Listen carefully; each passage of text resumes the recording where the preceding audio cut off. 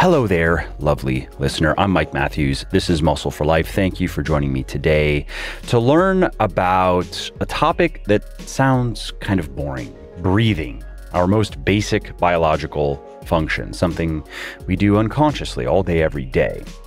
But my guest today, James Nestor, has taken that topic and turned it into a New York Times best-selling book because it's actually a lot more fascinating than most of us realize. And how we go about breathing can have drastic effects on our health and well-being. And that is what today's interview is going to be about. James is going to share some of the interesting things that he learned in researching his book and exploring how we humans have lost the ability to breathe properly and what that is doing to our health and our well-being. Before we wade into it, your ability to gain muscle and gain strength is greatly impacted by how well your body can recover from your training and how strong you get in your training.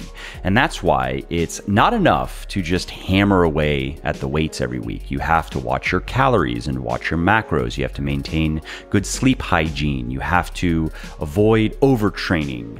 And you can also speed up your post-workout recovery and your muscle and strength gain with supplementation. And that's why I created Recharge. It is a 100% natural post-workout drink that boosts muscle growth, improves recovery, and reduces muscle soreness. And the reason it's so effective is simple. Every ingredient is backed by peer-reviewed scientific research and is included at clinically effective levels. Those are the amounts used in studies that found benefits. Recharge is also 100% naturally sweetened and flavored. It contains no artificial food dyes, no chemical junk whatsoever. And all that is why I have sold over 250,000 bottles of Recharge and why it has over 2,500 4- and 5-star reviews on Amazon and my website. So if you want to be able to push harder in the gym, if you want to recover better from your training, if you want to gain muscle and strength faster, you want to try Recharge today, go to buylegion.com, B-U-Y, legion.com/recharge, and use the coupon code MUSCLE at checkout, and you will save 20% if it is your first order with us. If it is not, you will get double reward points on that order, so that is 10% cash back. And if you don't absolutely love Recharge, just let us know, and we will give you a full refund on the spot. No forms, no return even is necessary. You really can't lose. So go to buylegion.com/recharge now. Place your order, use the coupon code MUSCLE and save 20% or get 10% cash back in reward points. Try Recharge risk-free and see what you think. Hey, James, good afternoon. Well, actually, I don't know is it the afternoon for you? Just afternoon right now. You hit it by about 7 minutes. So yes, we're safe to say that. So you're on the West Coast then, obviously. I am indeed, yes. Cool. Well, thanks for taking the time to do this. I really appreciate it. And I want to start by just saying that as somebody who has written a few books myself and sold a few books, it's always fun for me to see somebody do what you've done with breath, because you've taken something that sounds kind of banal, breathing, okay, and then you made it interesting and made it practical and made it popular, or at least more popular, more mainstream than it was before you published your book. So congrats on that. Thanks a lot. Appreciate that. Yeah. And so this isn't normally how I start these interviews, but I was curious. So I want to ask, what inspired you to write the book? Like, how did you get interested enough in breathing to want to write a whole book on it? And because I'll ask that because I've written a few books and I know what it takes to do that if you're going to do a good job. It wasn't one thing in particular. It was a whole bunch of things that happened over years and years and years. And I kept getting told no by every single person I talked to about this book. From friends to journalists to my agent to my publisher. They thought it was a pretty bad idea. I did as well.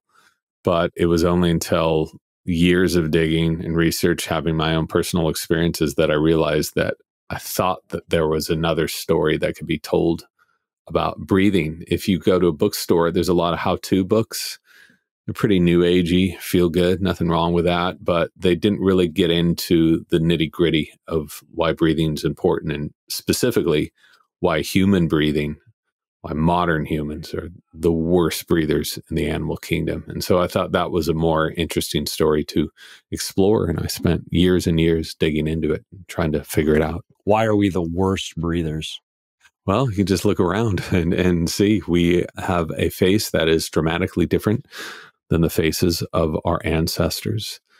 And when I first discovered this, I didn't believe it until researchers told me to go look at old skulls, which I did for months and months. And you notice something, that all of our ancestors had straight teeth.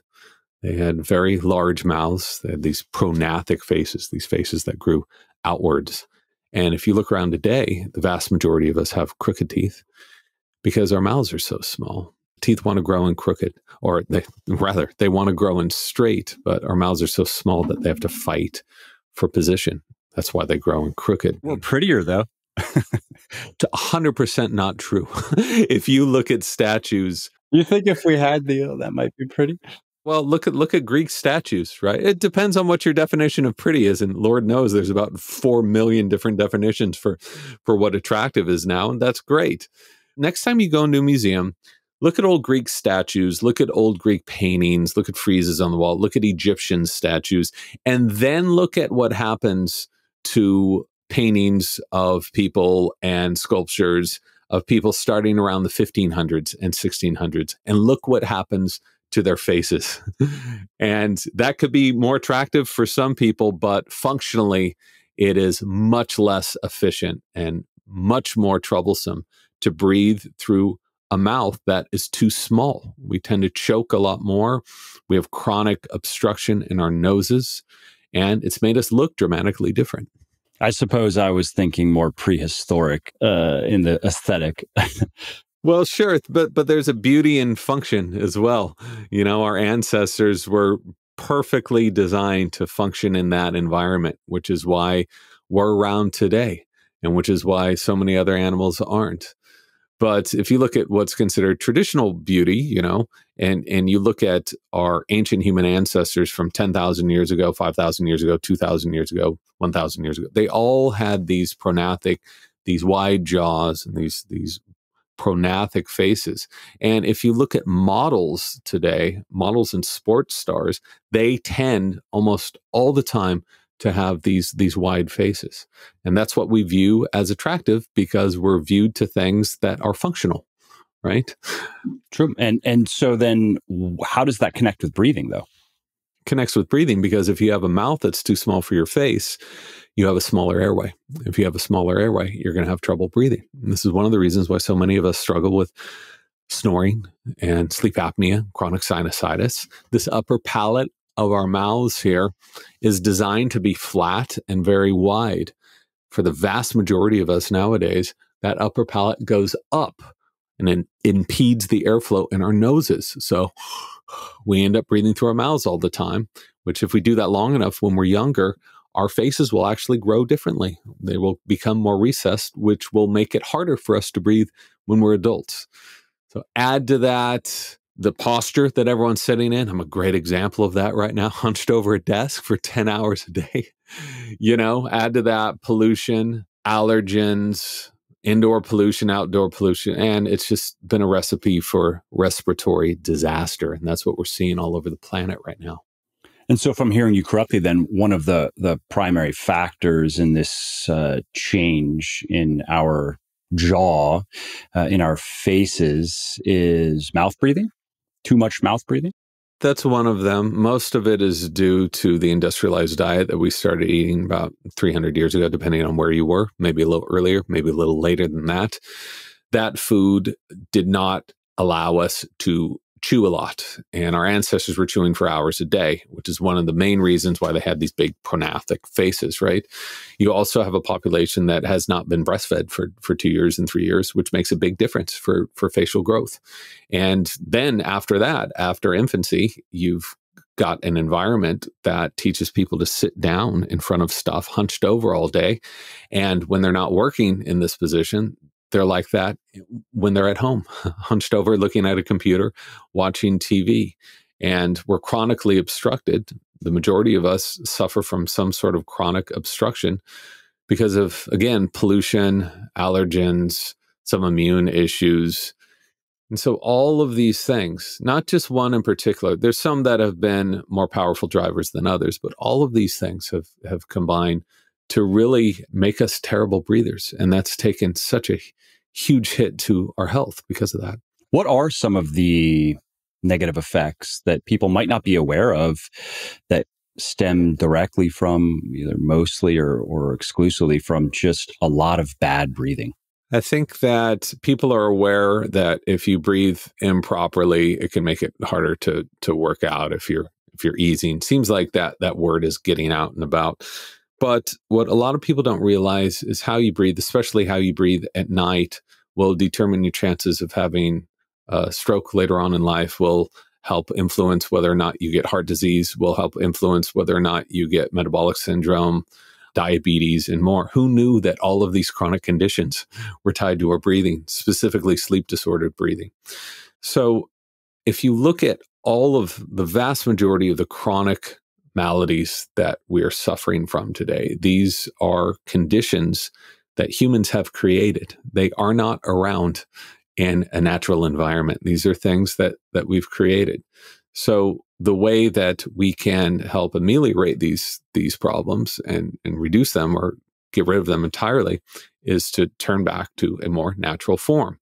If you look at animals in the wild, look at how they're breathing, right? Look at a horse running at full sprint, how it's breathing. A cheetah running at 50, 60 miles per hour, how it's breathing. It's breathing through its nose into its belly. And it's so rare that you see people breathing this way, especially at night. The vast majority of us are mouth breathers at night. And it's affecting us in innumerable ways. I named a few of them, but there are many more than that.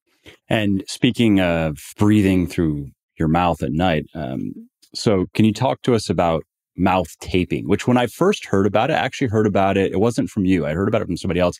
And of course, my initial assumption was this has to be bullshit, right? And let me look at this. Then I was like, there actually seems to be something to this. And I even did it a bit myself and didn't notice much of a difference, probably because I don't breathe too much through my mouth at night, I suppose. But I thought it was interesting. Yeah, so I heard about this years and years ago. I was in the same position as you. I thought that this was just complete idiocy. And it didn't help to go on YouTube and see people using duct tape and 7 different pieces of tape that they do this thing every night. I was like, this is so stupid.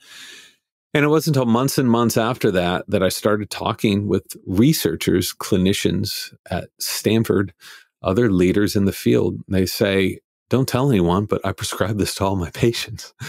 And I said, well, why aren't you more open about this? They said, because people are going to think I'm a quack, but I've been doing it for decades and it's so effective, especially for kids who are chronic mouth breathers, especially at night, and for adults as well. So to be clear, mouth taping isn't going to cure everyone's problems, right?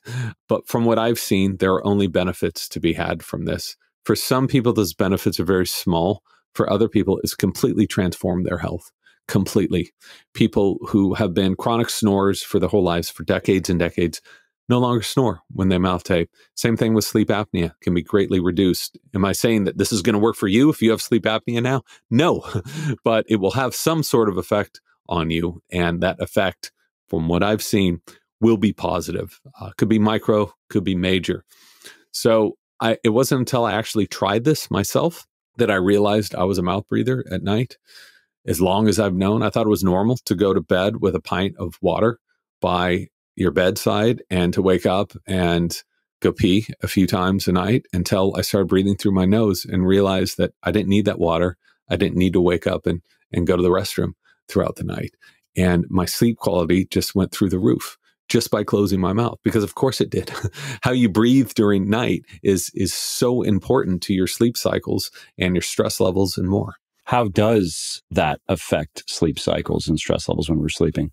When you're breathing through your mouth, especially when you're choking or you're snoring, you're stressing your body out, right? So you're increasing you're going to get spikes in blood sugar, cortisol. You're going to be waking yourself up. You're going to be inhibiting yourself from entering into those very deep layers of deep sleep, which are so essential. Those are usually the layers that we get into earlier on in the night. If you look at people with chronic sleep apnea, they never really enter into those deep sleep stages, which means they're never able to really filter out all the junk in their brains and start anew.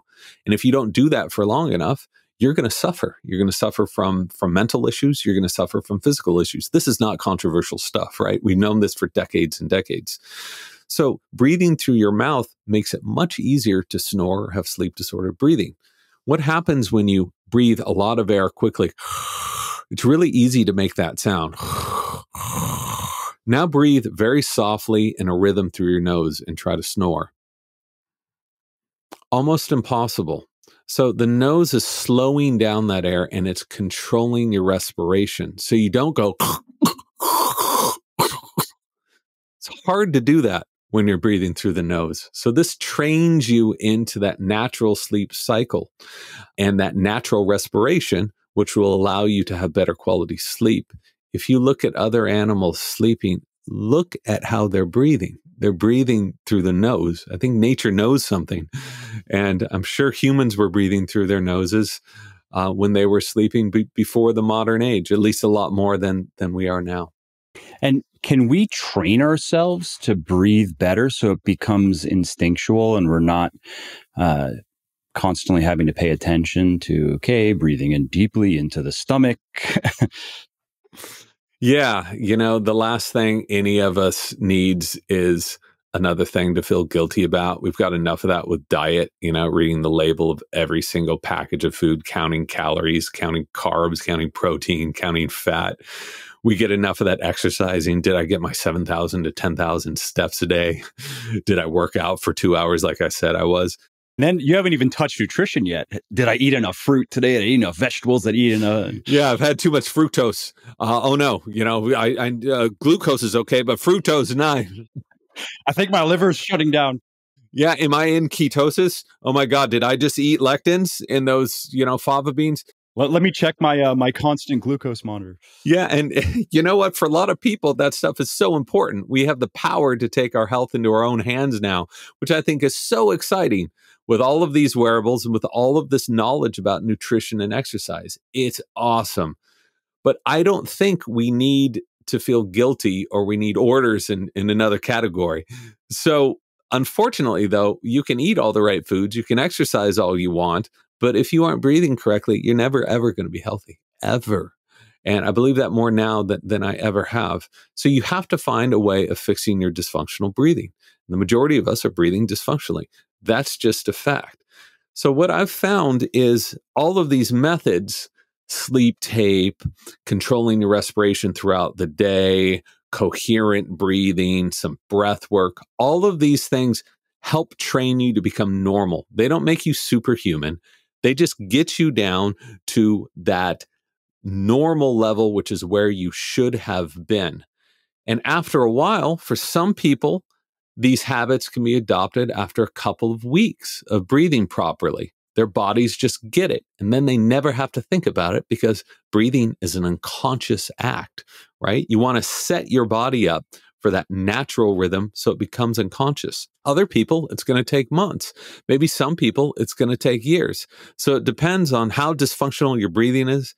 Depends specifically on what that dysfunction is. Is it dysfunctional breathing at night? Is it dysfunctional breathing while you're exercising, at rest, when you're sitting on a couch, whatever. But these simple steps, the point is not to make you feel guilty. It's to acclimate your body to normal breathing so you breathe that way unconsciously the rest of your life.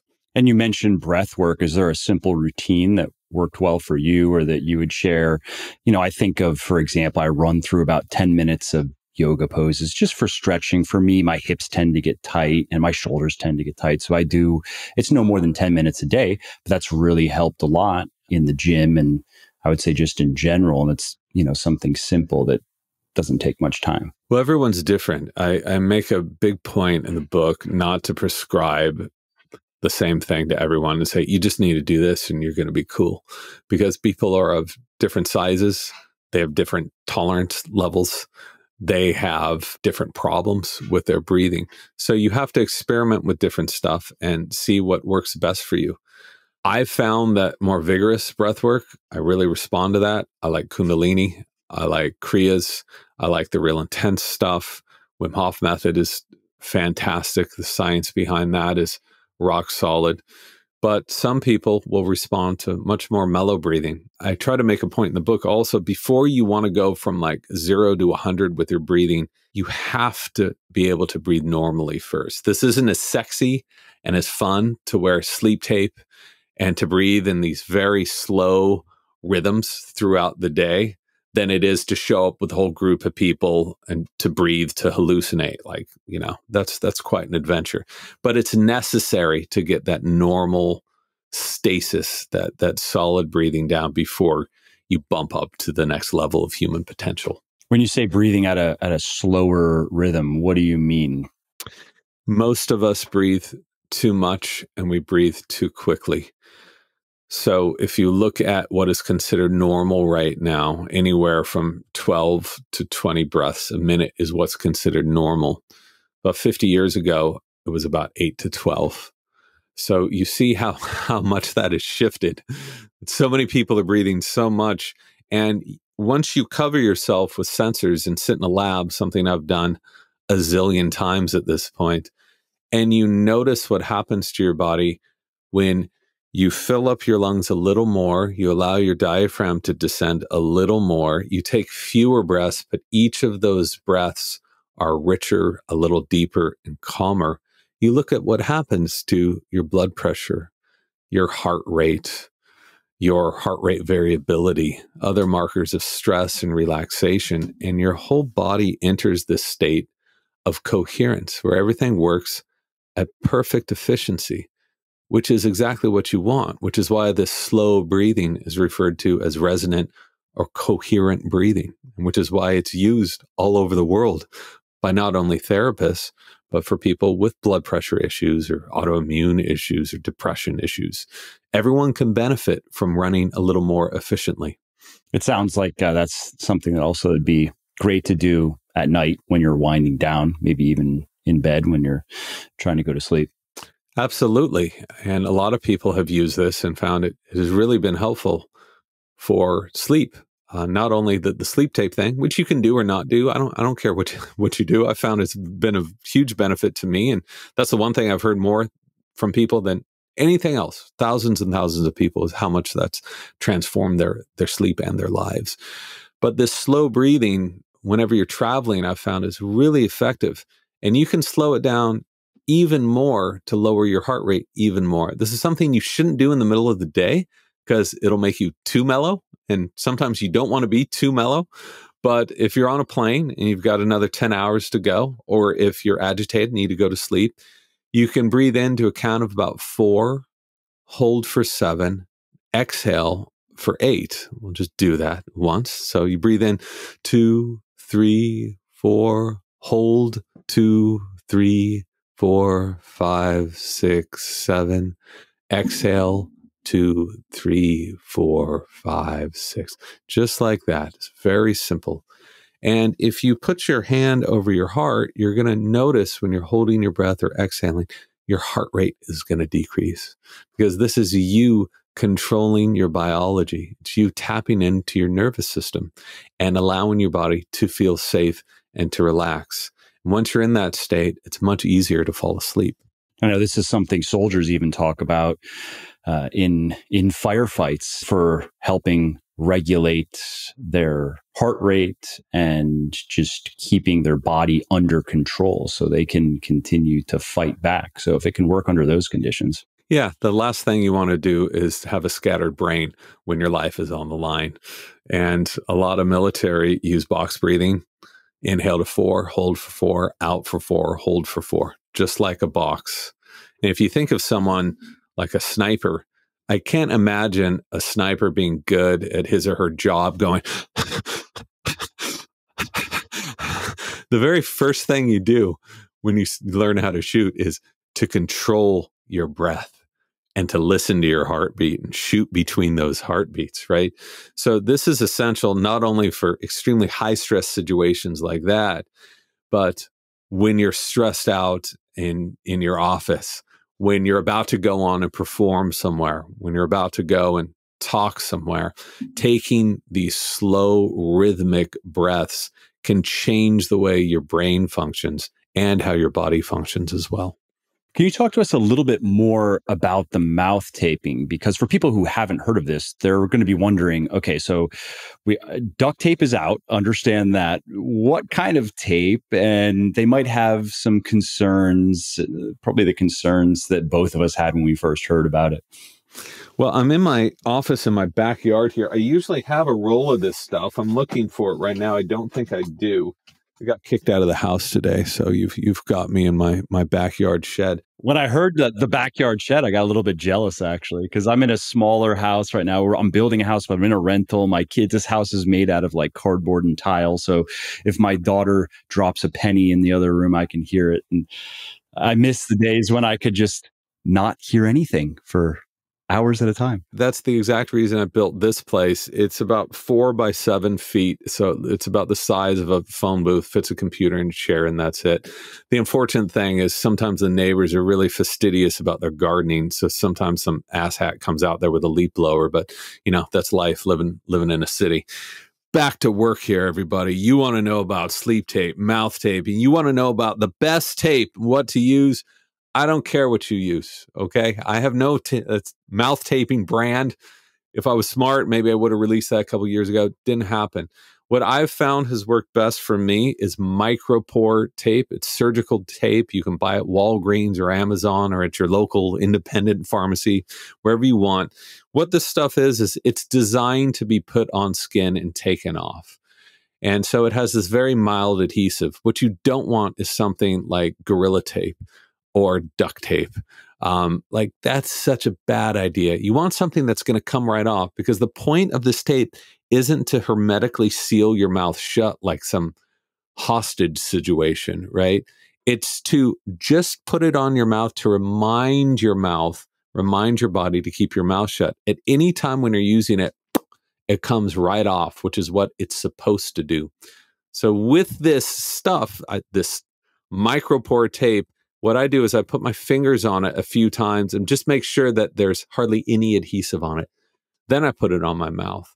And I've experimented with not using this at night. My sleep quality goes straight down. I record my sleep with an Oura Ring, Whoop band, all that stuff. And whenever I put this stuff on, it goes back up to where it was. So I travel with this. I have a hard time sleeping without it, even when I'm camping or whatever. It's a weird habit, but you'll see if you're like me and so many other people, what a difference it makes. It's interesting that your body hasn't become attuned to sleeping that way, and it still requires the tape, huh? Yeah, it is. And it's unfortunate, to tell you the truth.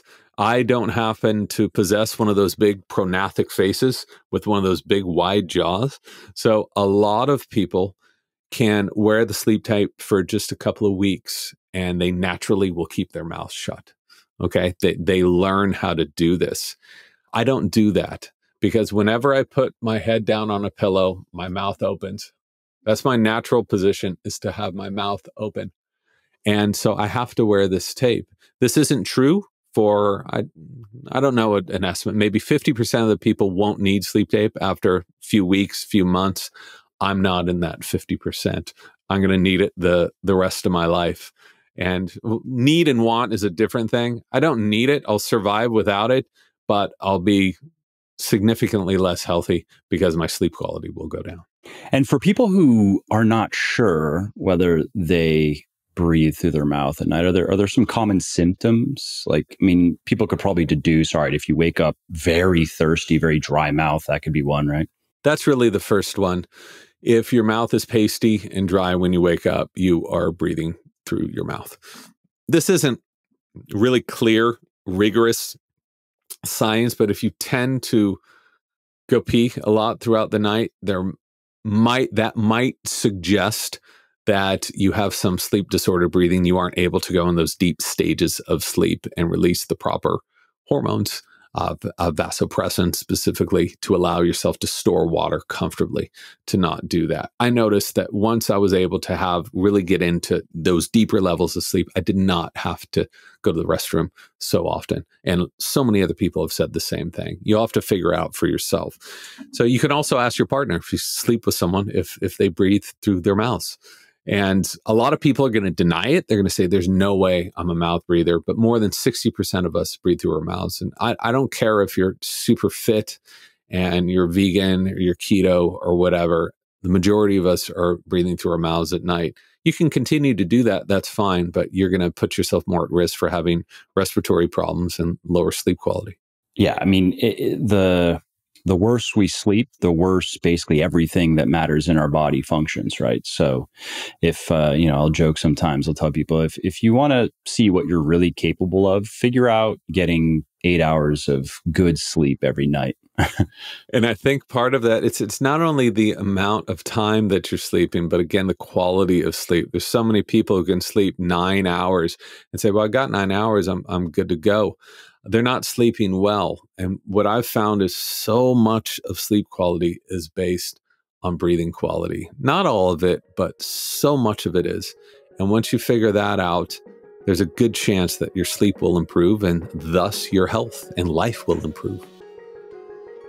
Hey there, if you are hearing this, you are still listening, which is awesome. Thank you. And if you are enjoying this podcast, or if you just like my podcast in general and you are getting at least something out of it, would you mind sharing it with a friend or a loved one or a not so loved one even, who might want to learn something new? Word of mouth helps really bigly in growing the show, so if you think of someone who might like this episode or another one, please do tell them about it. Question with the mouth taping. This is because I was doing it just for fun for several weeks, and one was facial hair. Like, right now I'm kind of shaven, but if my facial hair was grown out a bit more, it was the tape would come off easier. And then sometimes, probably half of the nights, because I tend to roll over on a side. I don't sleep on my stomach, but I'll tend to go over on the side, and then my lips will be parted just a little bit, and then saliva gets through, and then I'd wake up. I've lost half of my seal. It's almost useless at that point. Did you run into any of those issues? Yeah, I did for months and months until I figured out a system that worked for me. And again, I want to say that everyone's going to find their own system. They're going to find what works for them. But as far as the tape coming off, and a lot of people think that mouth breathing at night has to be, it doesn't have to be with a huge open mouth. Your lips just slightly parted, okay? And so when people say, oh, I'm not a mouth breather because I don't have my mouth craned open, it's not true. So for a lot of people, placing the tape across all of the entire lip has been very beneficial. I did that for a long time until now. All I need is a teeny little square of it at the center of my lips, and my mouth stays closed. If you notice that drool is coming out of your mouth at night, then your mouth's not closed, right? That shouldn't be happening. That isn't a natural thing for us to sleep and have drool coming out. So I think you need to tape up a little more. With this whole argument that people say, oh, I have a beard, I can't use sleep tape. It's total garbage. What you're taping is your lips, not your beard. So there are some sleep tapes that go all the way around the mouth. People want to use those. That's cool. I don't think it's necessary at all. You're just taping your lips with a piece of tape that has a mild adhesive. Again, I want to be clear that at any time in the night, you can just go, and it should be coming off. If you have to struggle to get this off, you're doing it totally wrong. This should be able to come off very easily. And so again, I guess in my case, I was moving around enough, or whatever was happening enough to get it to at least come off partially. So it would have been a matter of just persisting. Yeah, or find a different kind of tape. I was using the micropore as well. Yeah. Okay. Maybe you need even more adhesive on it, but I would experiment with it. I want to mention one thing that's super important. This is one of the reasons a lot of people try sleep tape and then don't do it anymore is in the morning when it's time to take off the tape, people tend to just rip it and their lips get completely chewed up. I made that mistake too. Okay. This is a terrible thing to do. So how you do it, again, I wish I was in my other studio where I had some tape. I'm looking for some. But how you do it is you never take it off with your finger. Ever, ever, ever. Put your hands up and you put your tongue in there. You don't have to put your hands up. I was just doing that to accentuate, but you only take it off with your tongue. Okay.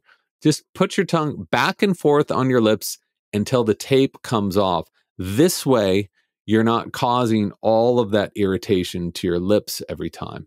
And this way, your lips won't be affected and you'll be wanting to use it the next night instead of cursing me and everyone else who has told you to use sleep tape. And I'm assuming with your lips, you're not doing anything special. It's just a normal mouth closed position. You're not like duck facing or you're trying to suck your lips in at all. And I'm not here to judge. Someone wants to like hang upside down, you know, and develop some extremely complicated procedure to doing this. God bless them. Go for it. The only thing I use that I've found is effective is my lips are shut, just a piece of tape. I windshield wiper back and forth until the tape comes off. And I'll do that maybe 5 strokes of my tongue on my lips and the tape comes off and I'm good to go. So that's what I would highly suggest people do. I know this seems like a lot of orders. It's not. You find a piece of tape with easy adhesive, take it off with your tongue, done and done. That's all you need to do. Yeah, for what it's worth, I was using 3M micropore tape and it generally worked well. Again, I ran into a couple of issues there, but I'm inspired to try it again. The thing with my sleep is this was not a case, so I'm 38 now, and this was not a case 10 years ago. I mean, 10 years ago, would pass out unconscious 5 minutes, black out for 6.5, 7 hours, wake up, feel totally fine, 20s, invincible basically. But now, after having 2 kids, that probably didn't help in the sleep department. But I don't have trouble falling asleep. I can have trouble staying asleep. So I will wake up several times at night. And sometimes I have to pee. I've actually intentionally stayed away from water at least an hour or so before I've gone to bed. And so I've tried many different things. And what seems to be most associated with my sleep quality, no surprise, is just kind of general stress and aggravation levels. Like if I am generally dealing with a lot of annoying bullshit that is generally just aggravating me a lot, then unfortunately, when I was younger, it didn't seem to have this effect. But now that I've gotten older, I see it in my sleep, even though I wouldn't even say that I feel very stressed per se. I guess it's just enough. Whereas I can think of times when I'm having fun and things are not pissing me off all the time, because with running businesses in particular, there's a lot of stuff that's just not very fun. I will immediately start sleeping better. So it might unfortunately be a matter of, in my case, having to address really the underlying cause that is bringing me into this heightened kind of, overstressed kind of state, and is not necessarily as simple as, well, just tape your mouth and you'll be fine. Although I am inspired to try it again. No. And I would never say that. The mouth tape is, I think it's all about removing barriers, finding those things you can improve and improving them. When you look at the scientific literature, so many sleep issues are tied to sleep disordered breathing. That's just a fact.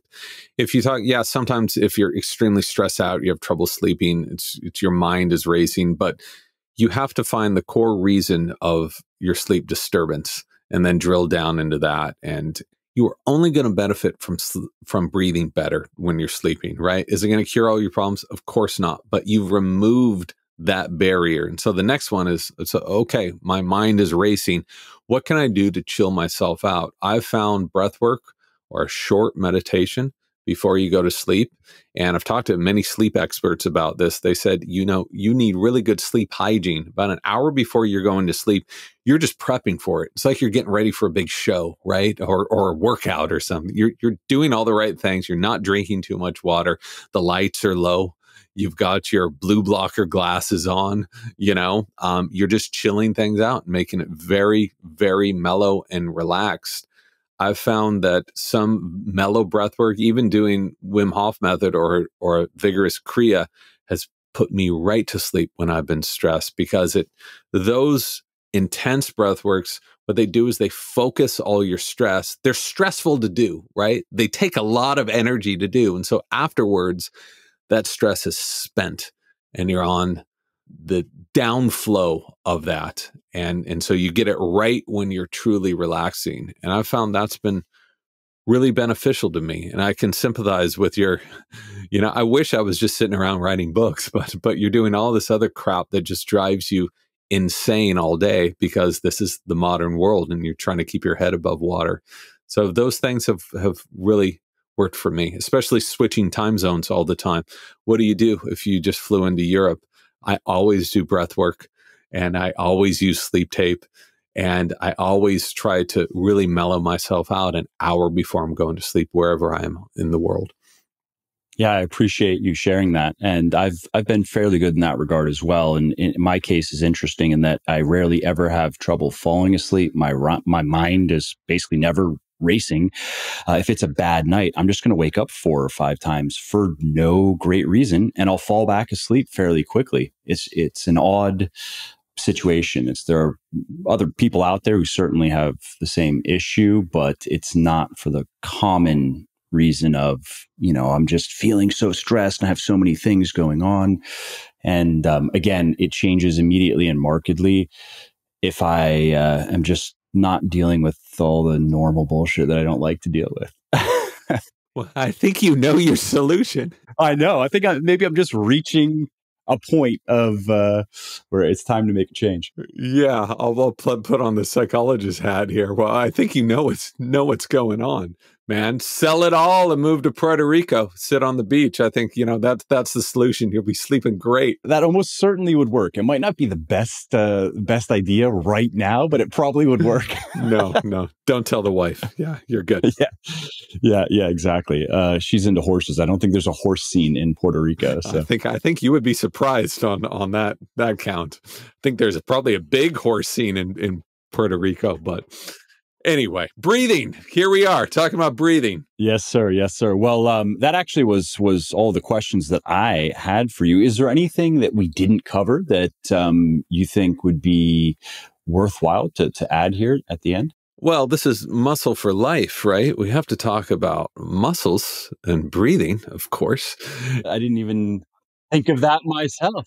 I usually don't prepare for these, but I said, damn, Muscle for Life. I gotta deliver some goods here. But I think the one thing, if you look at performance and if you look at athletic training, for so long, we haven't focused on breathing. We focused on every imaginable nutrient out there and optimizing those. We focused on, anaerobic versus aerobic, but we haven't focused on the actual respiration that's happening while you're working out. And I think that this has been a real blind spot for so many trainers.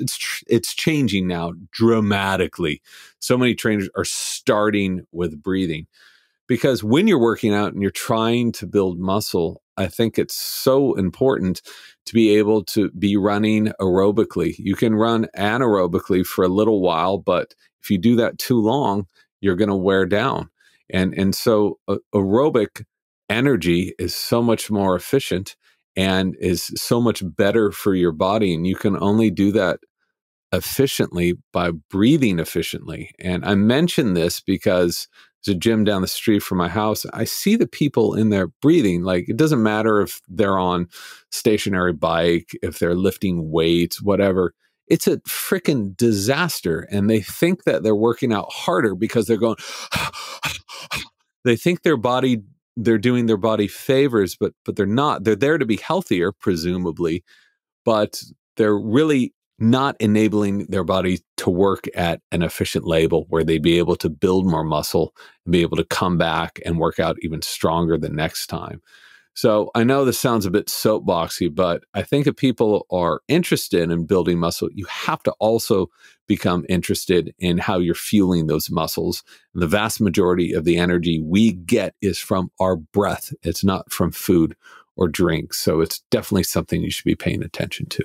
And just to follow on that, so something to consider, like if you're doing serious weightlifting, particularly with, let's say, exercises, more whole body exercises like a squat or maybe a deadlift or maybe an overhead press, to stabilize your torso and stabilize your core effectively, you really need to hold your breath for, it doesn't have to be for an entire set, but like, let's say you're squatting, right? And let's say there's a fair amount of weight. You're not just goofing around with the bar or something.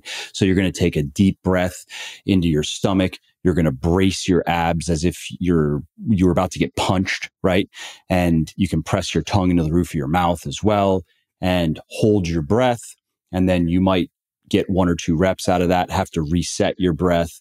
And so a common weightlifting mistake in particular that newer people will make is they will try to breathe continuously and quote unquote normally throughout a set. And that can actually be dangerous if the weights start to get heavy, because you inevitably lose tension in your core, which then, like, you can think of, putting a bunch of weight on your back and then not having a stable core that can lead to injury.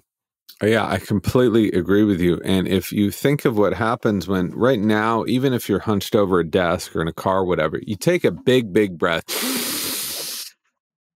You look at what happens to your posture. Look what happens to your back. Look what happens to your shoulders. We have these 2 huge balloons here, right? And of course, they're going to dictate how our posture is. And especially when you're loading weight on top of that, your posture is so important.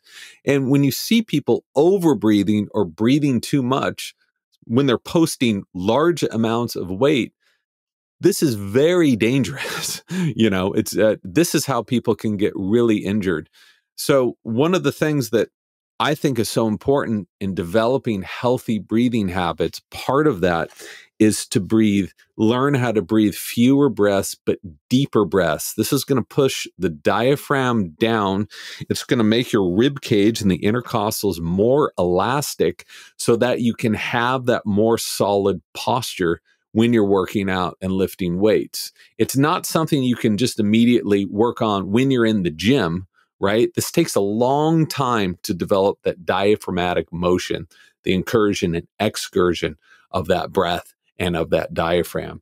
So this is something that people can do anytime. If you're sitting in a car, if you're sitting at your desk, if you're watching Netflix, whatever, just focus on taking fewer but slightly deeper, enriching breaths. Not only will you be able to get oxygen more easily this way, not only will you be calming yourself down, but you'll also be building up that diaphragmatic motion, which can help you in the gym and can especially help you in your posture when you're lifting loads. And you can also practice in between sets when you're resting. It's actually a good time to take those deep diaphragmatic breaths, because you are going to recover faster in between sets. And for people who are into weightlifting, that can actually make a significant difference in the effectiveness of your workouts, because most people who are really into it, they are keeping themselves on the clock in between sets. So maybe it's 2.5 minutes or 2 minutes that they get. Max would be 3 or 3.5, maybe in between sets of like really heavy squats or deadlifts. And the amount of performance that you recover in between sets is impacted, right, by how you're breathing. Of course, there are other factors, but that's one of the factors, right? Of course it is. And if you see people working out, and again, I see this all the time, in between sets, they're just checking their email. Why not get your heart rate down? Why don't you get your blood flowing? Why don't you open up those blood vessels, right? And focus there on the moment and concentrate. And I think that's how you're going to get the most out of your workout. And you're going to be able to filter out all the toxins from your body much more effectively this way, and also feed your hungry muscles, which is what you're presumably in a gym to do. So I think it's been overlooked for a long time. I think people viewed it as some woo-woo thing. But if you look at the science, It's been there for decades and decades, and it's solid. And the only thing you need to do is to just understand that this isn't some placebo effect. This is just you accessing your own biology, right? And it's you toning and enabling yourself to perform to your utmost potential, which is what you would want to do. And an emphasis on the importance of breathing and its connection to life. I mean, that goes back thousands of years, right? This is nothing new. It's just modern science confirming what was known to our ancient ancestors, right? Yeah, everything in the book, and I hope I was very clear about this. This knowledge has been around in various cultures, thousands of years. One culture would discover it 5,000 years ago. Another culture, completely independent of them, would discover the exact same thing, the exact same breathing techniques, and say, this is a medicine. Breath is a medicine. And it was considered that way up until probably the last century, where we thought that drugs could fix everything. They fix a lot of things, but they didn't fix everything. And you have to have your body tuned up, especially when we're battered by all of the damage that the modern world is doing to us, from pollution to our sitting position to stress levels. Activity levels, you name it. Zoom problems, as we had for 15 minutes before we got on here. Extra stress, extra aggravation. But if you're going to make it through that, you have to take care of your body if you want it to remain balanced. And I think that breathing is something that's been often ignored, but is a central part, an essential pillar of our health. Yeah. I often say we have to take care of ourselves. We can't just take pills. Sometimes you need to take pills, but that is not the solution for health. It's a good way to make money, but it's not a good way to make healthy people. But this was a great interview. James, I really appreciate, again, you doing it. And why don't we wrap up with where people can find you and your work? And if there's anything in particular you want them to know about, if you have another project already in the works you want people to know about. Sure. I'm trying to get better at the social media thing. So I'm on Instagram, Mr. James Nestor. That's Mr. James Nestor. I also have a website with about 400, 500 scientific references on it, breathing, exercises people can do, interviews with experts. All of it's free. There's no paywall, anything like that. That's at mrjamesnestor.com. And we're starting to do breathing retreats, which have been a real blast. So week-long retreats where people can come and learn from the experts in the field and get around and rediscover this thing called breath.